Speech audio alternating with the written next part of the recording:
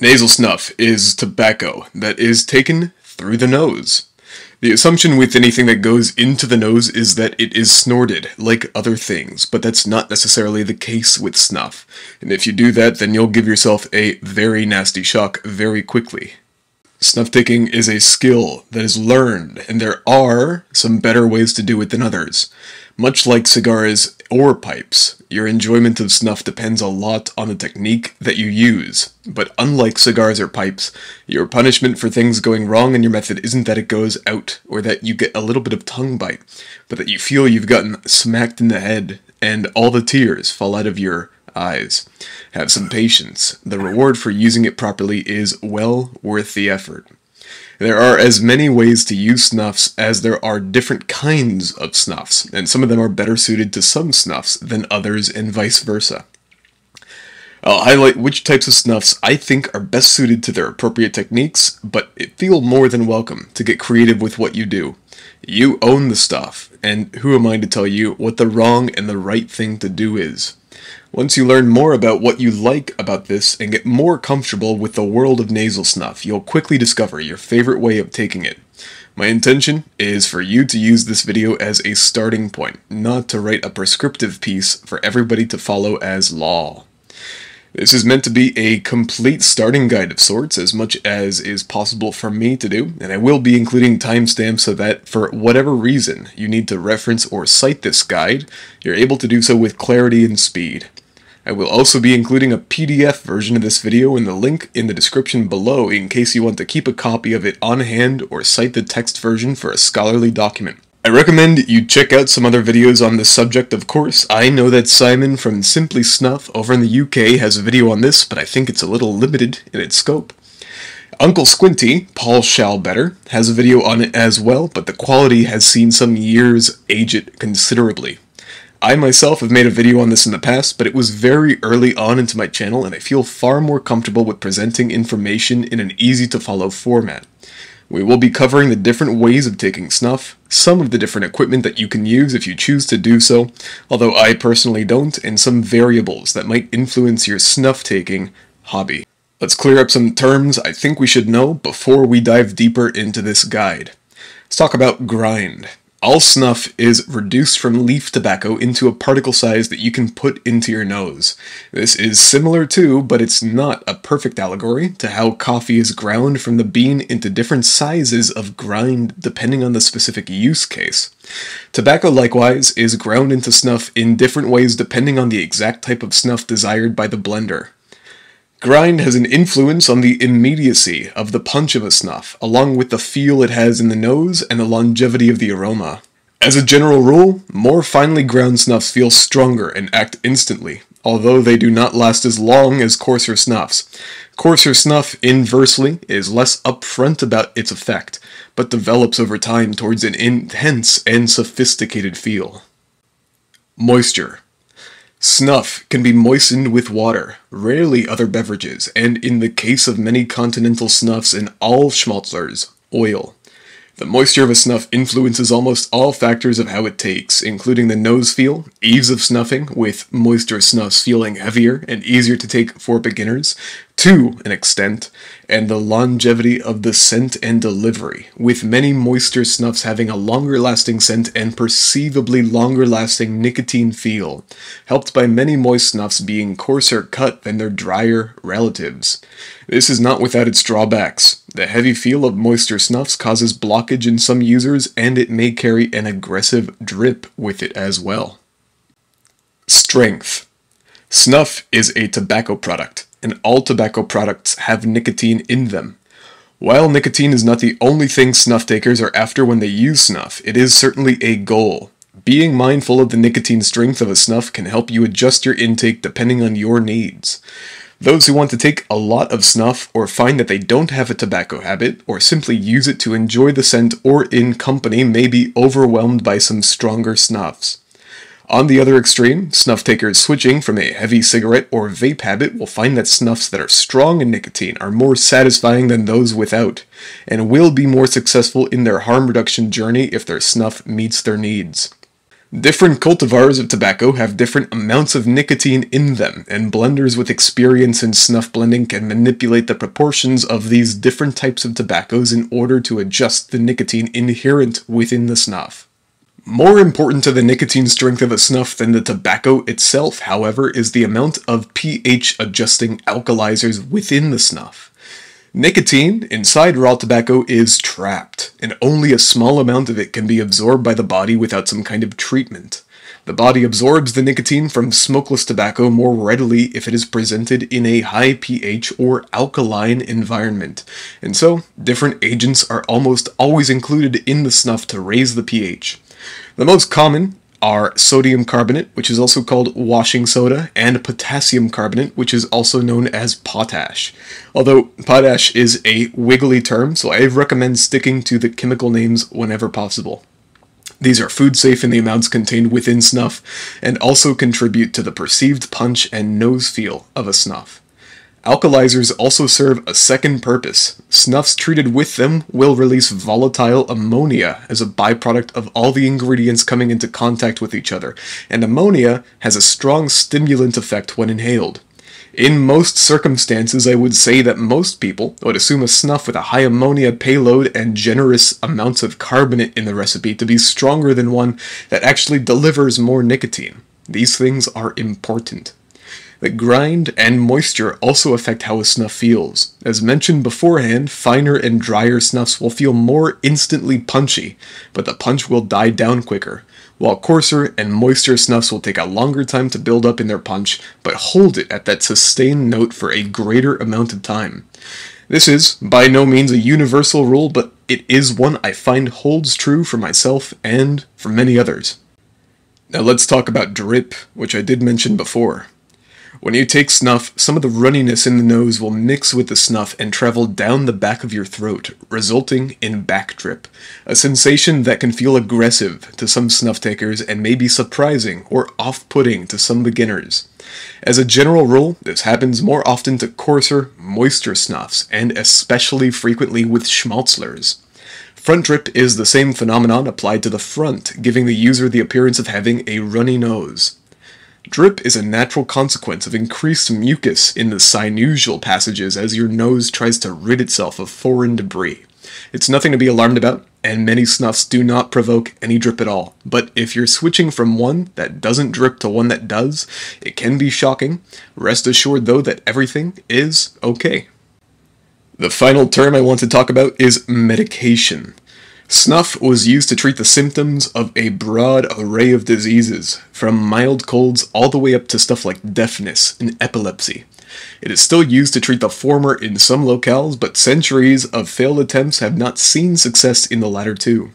Ingredients believed to help with soothing the symptoms of illness, such as menthol, were often added to snuff to increase its effectiveness in a medicinal context. As the runaway success of menthol cigarettes shows us, cooling ingredients and tobacco make a nice pairing, and they were soon purchased for their own merit instead of as a medicine. If a snuff is labeled as containing a medicated flavor profile, expect menthol, eucalyptus, and camphor in different proportions depending on the snuff and the blender's style inside the profile of the snuff.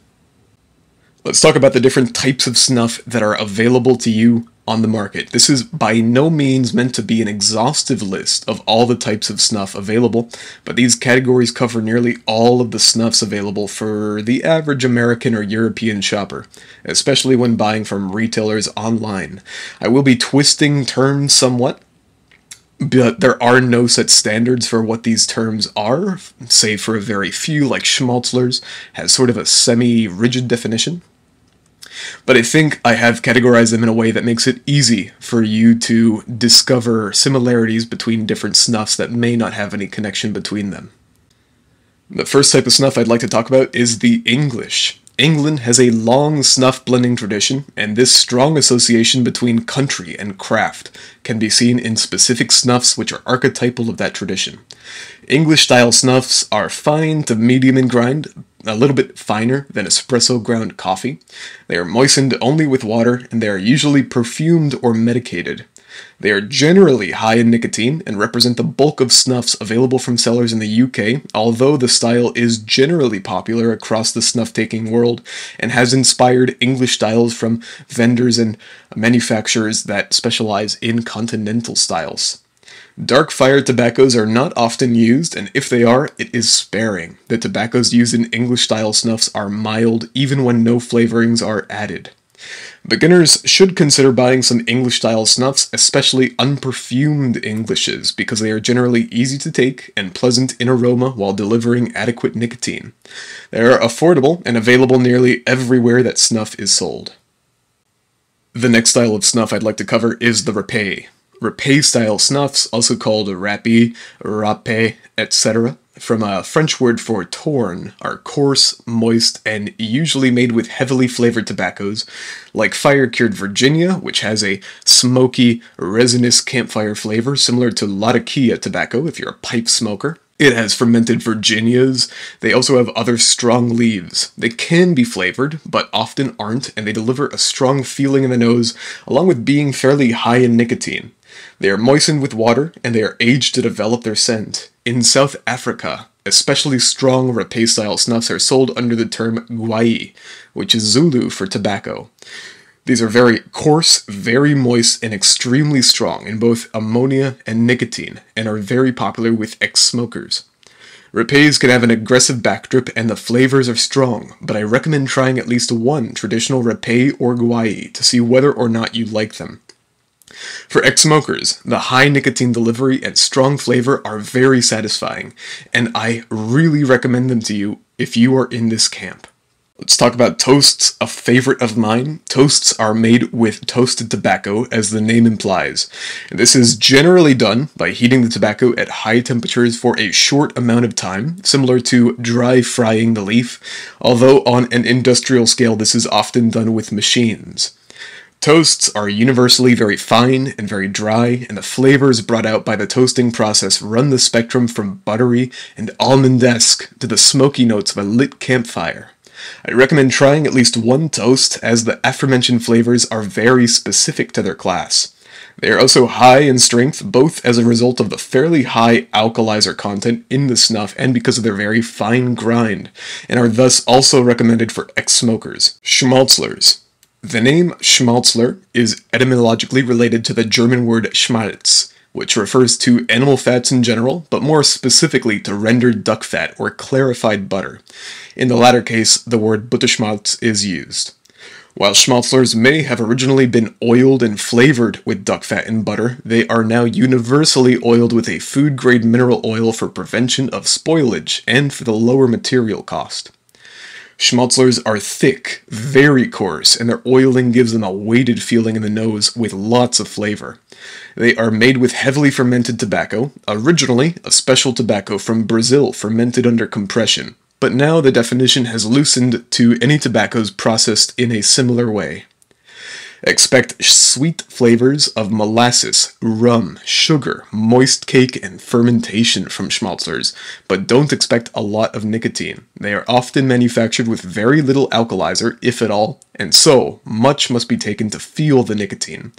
They are also messier than other varieties of snuff and should be reserved for special occasions where one can take lots of snuff at once in a single session. They are not necessarily for beginners, and I wouldn't recommend that someone start with them because they are so distant from the build of more common snuffs. But curiosity, as it did for me, will eventually draw you towards them. Let's talk about something I call continental hybrids. Continental hybrids are somewhere between Schmalzlers and snuffs in grind and moisture, and they are typical of many of the snuffs popular in continental Europe. They are lightly oiled, but still contain some water, and they usually have some medication in their recipe. Some hybrids are designed as unique products from the outset. Prise is one of them, and they are very popular. Some of them are also simply mixtures of true snuffs and true Schmalzlers that the factory produces and then mixes together. Prise is one of them, Wiesen Snuff, and there are many more. Brands that produce this type of snuff are Purcell, Bernard, and recently, as of the time of writing, Toke.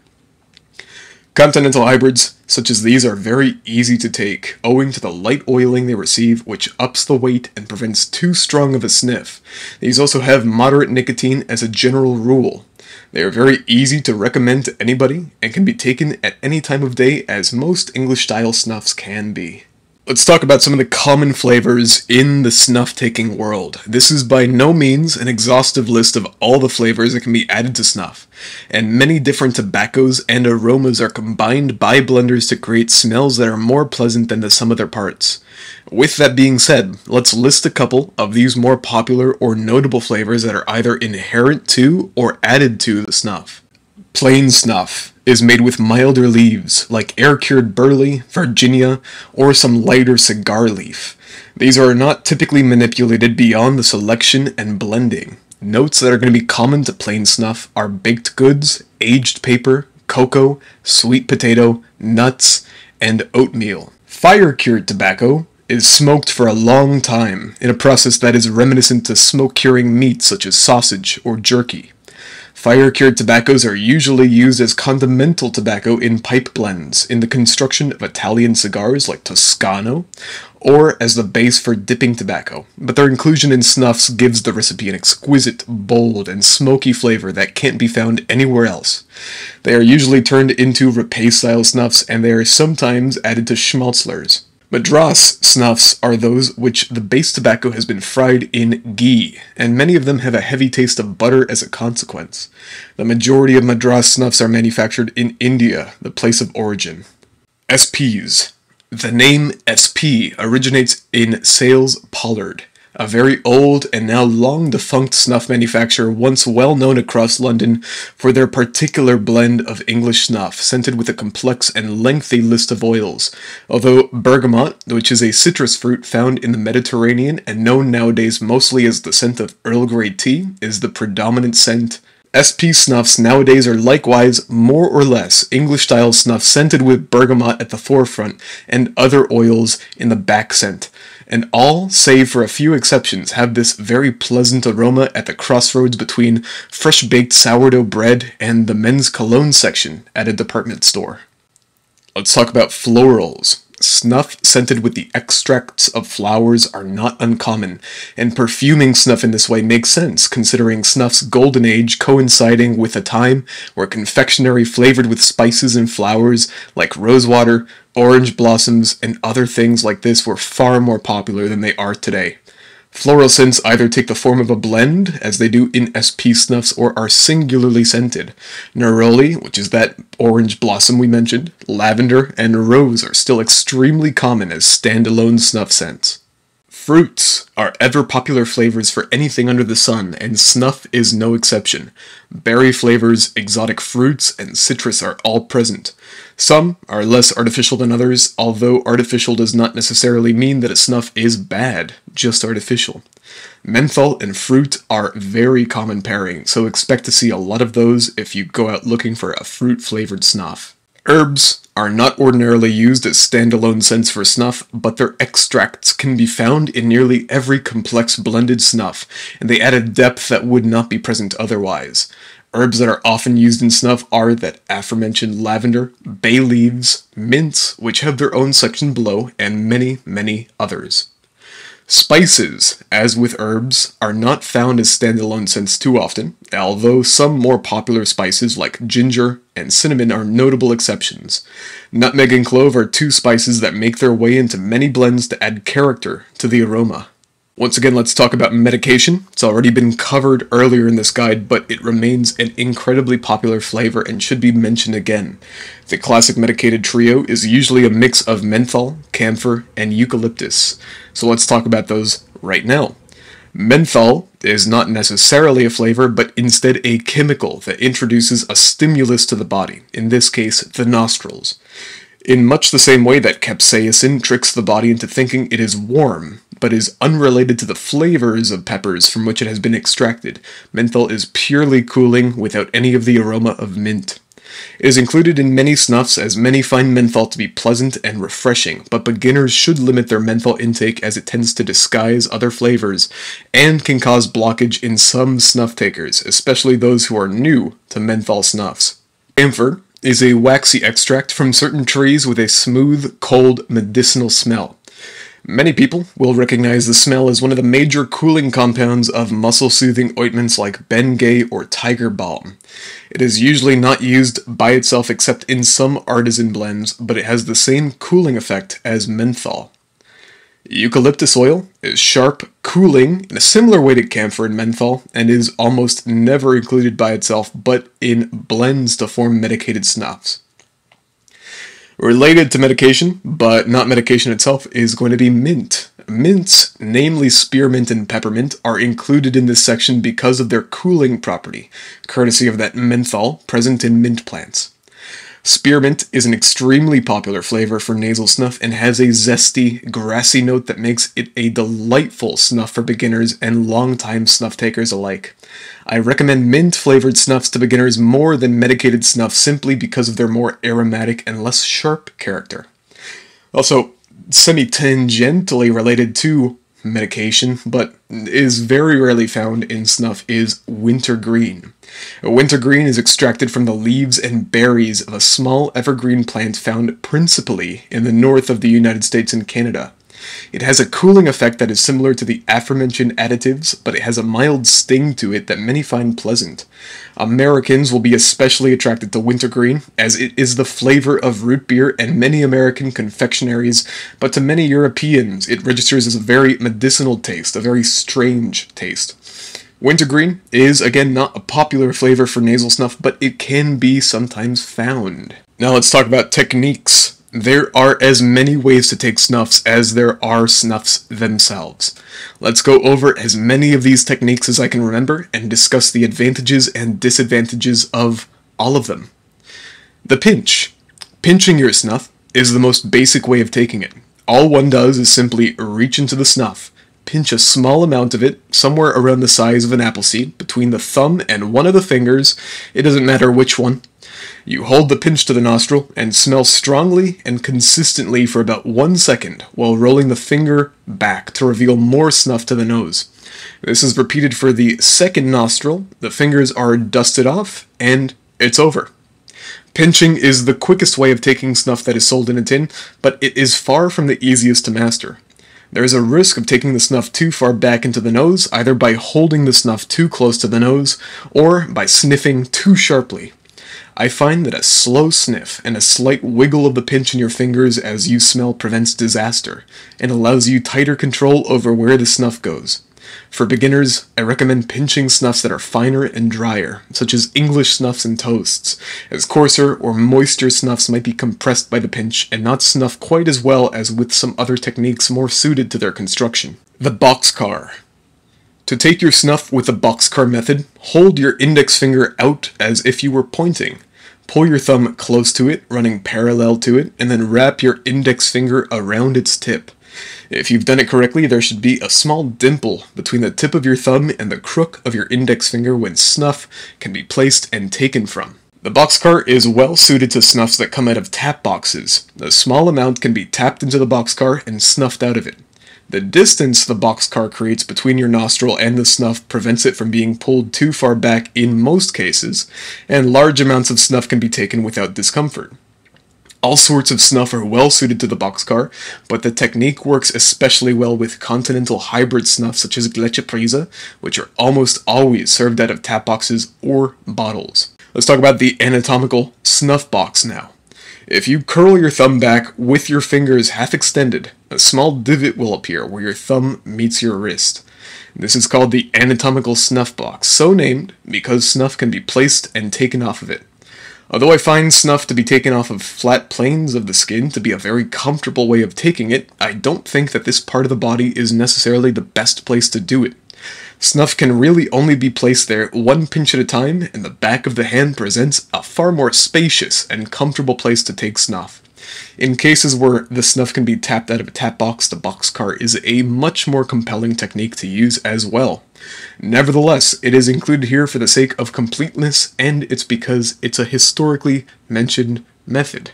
Let's talk about the back of hand method. In the German-speaking regions of Europe, especially Switzerland, Snuff is often tapped onto the back of the hand and taken from there. To use the back of the hand method, just place or tap out 2 small bumps of snuff, lean in close, and snuff them. With a tap box, this method is extremely neat, and even from a tin, the lid can be used as a small spoon to shovel and portion 2 small bumps of snuff out to the back of your hand.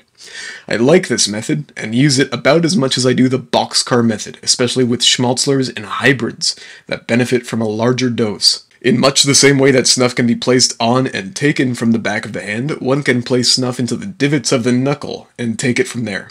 I find no realistic advantage to this over the back of the hand or the anatomical snuff box, but I've included it again to be thorough and because it is often mentioned in German-speaking countries as a popular way to take snuff.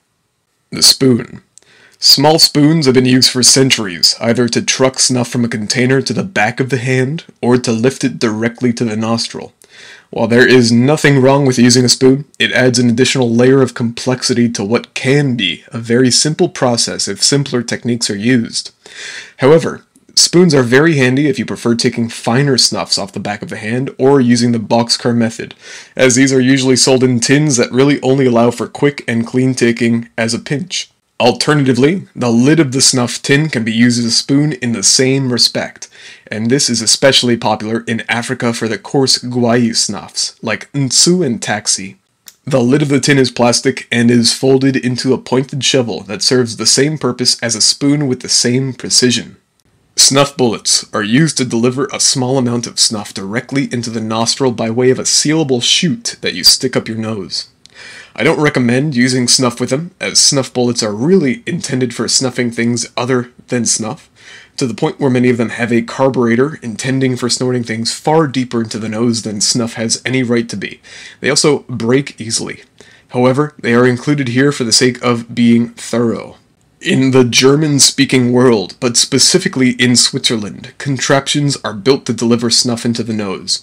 These fall into 2 camps. Machines meant to deliver the snuff as quickly as possible to the snuff taker, used as novelties at parties mostly, near those who may be completely unfamiliar with snuff and more comfortable taking it if it is thrown into their nose, and snuff machines built to be as elaborate, stylish, and mechanically contrived as possible, all for the sake of good fun. They are impressive, but in no way quicker or cleaner than just taking a pinch, and, unless you're a collector, you don't really need one. The Polish rail is a forbidden technique used by teenagers in Central Europe, wherein the snuff is divvied up into rails and snorted. I present it here to teach you that there is a wrong way to use snuff because the only result of this behavior is a watery nose, strong coughing, and wasted snuff.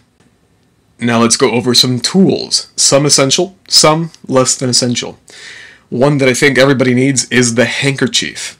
Snuff involves sneezing and blowing the nose. While paper towel is perfectly acceptable, if you're planning on using snuff out and about, you should at least have one handkerchief laying around that you can carry with you in your pocket. A good handkerchief is soft, dark in color to camouflage stains, and should be reusable. Cheap ones can be bought from any convenience store, and good ones can be bought online for far cheaper.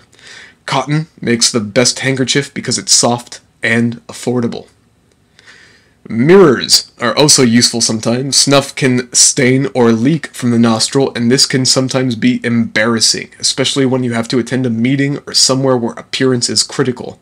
If you have a mirror, good, but a smartphone camera does the exact same thing and is more compelling to carry around. Traditional snuff boxes are small, sometimes flashy, sometimes not, and can be found in a variety of forms. The most popular ones have a lever lid or a slide lid, and they are great for decanting snuff into, but often leak or allow air to enter through tiny gaps in the material. If you're a beginner, you may be tempted to buy a fancy snuff box to help you feel distinguished. This is unnecessary, as there are no advantages to using one compared to what a snuff box ordinarily comes in every circumstance. If you would like to decant snuff into something, I do print some tap boxes that I keep for sale on my eBay store, and while these do make it very easy to take snuff, they are again redundant if you're comfortable with the pinch. Buy one if you're into English snuff though. A lot of snuffs are sold in this terrible metal tin that spills everywhere. Tap boxes have been mentioned several times in this guide, but it's important that I clarify exactly what they are. Snuff that was historically sold for decanting into bottles that can be tapped out onto the back of the hand or the boxcar is now sold into small, easy to manufacture, and easy to use containers that have a small, resealable hole at the top that the user can use to portion out snuff. I find these to be almost perfect packaging for snuff, which is why I sell them on my store. This style of snuff box is far more common in Europe than in the UK or America, but small, coin-shaped tap tins are now available outside of the continent. These leak everywhere, and allow a tremendous amount of air contact with snuff in storage, but the coin shape is very slick looking. Let's go over some things to remember if you're getting into snuff taking. Checking yourself after taking snuff.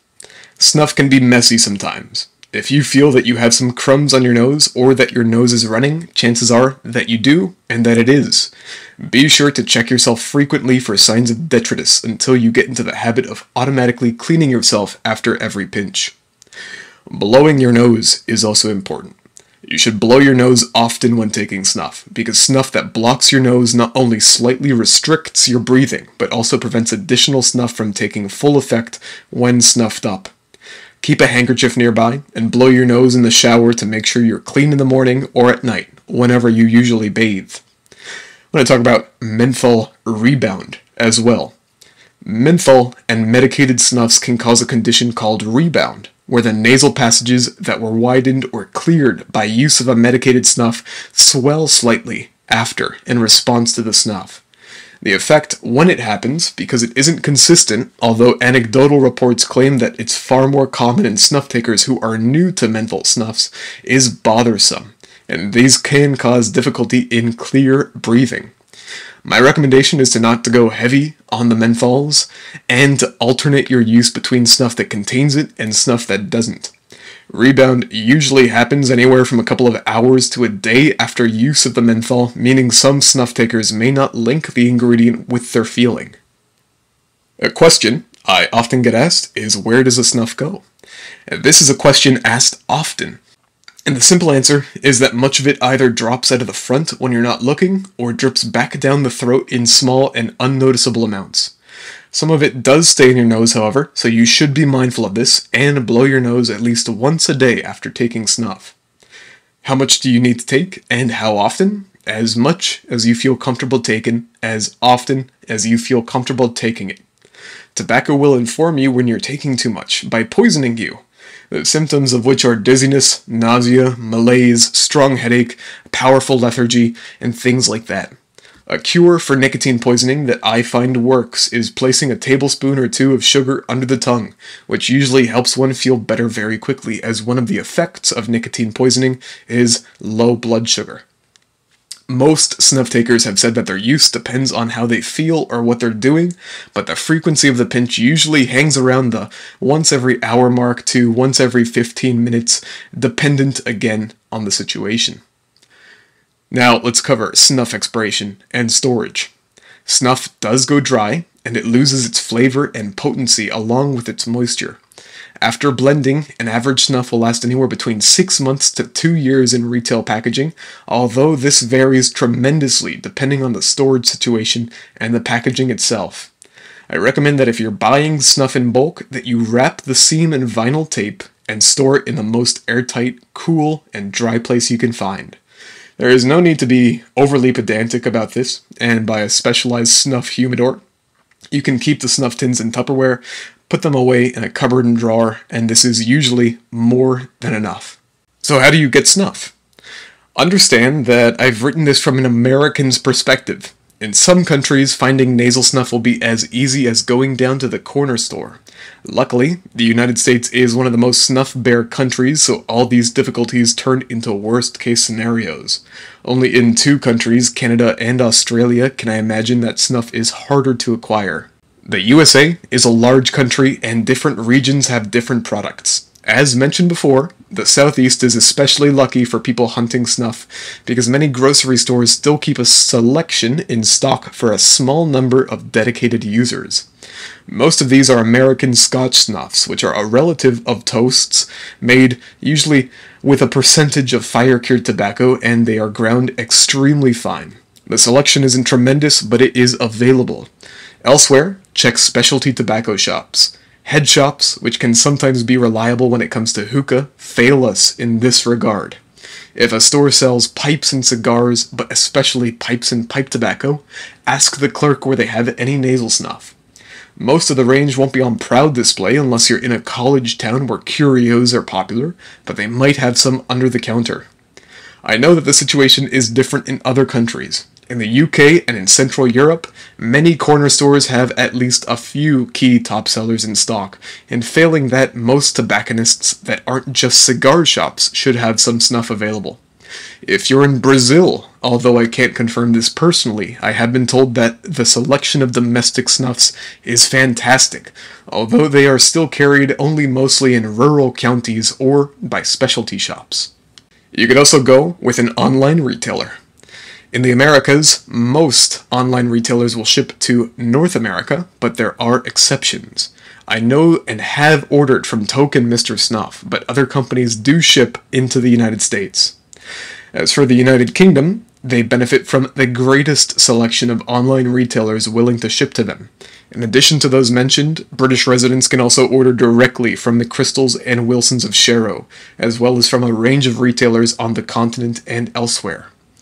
Europeans also enjoy a broad selection of different retailers willing to ship to them, with most of those mentioned having roots into the continent.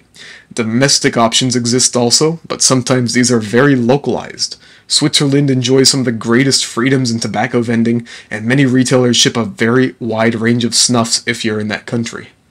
Eastern Europe, especially Poland and Czechia, also see many online vendors.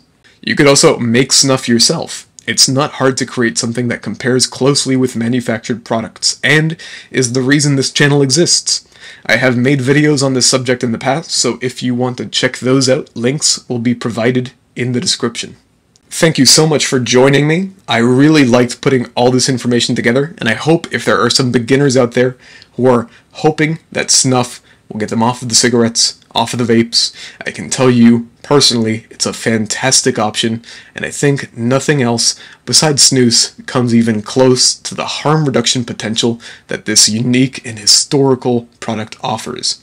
If you like this video or like the topic, go ahead and check out my other videos on my channel. I have lots of DIY videos, lots of historical essays, and lots of reviews on nasal snuff in particular to help you find out which ones you think you'd like to add to your collection.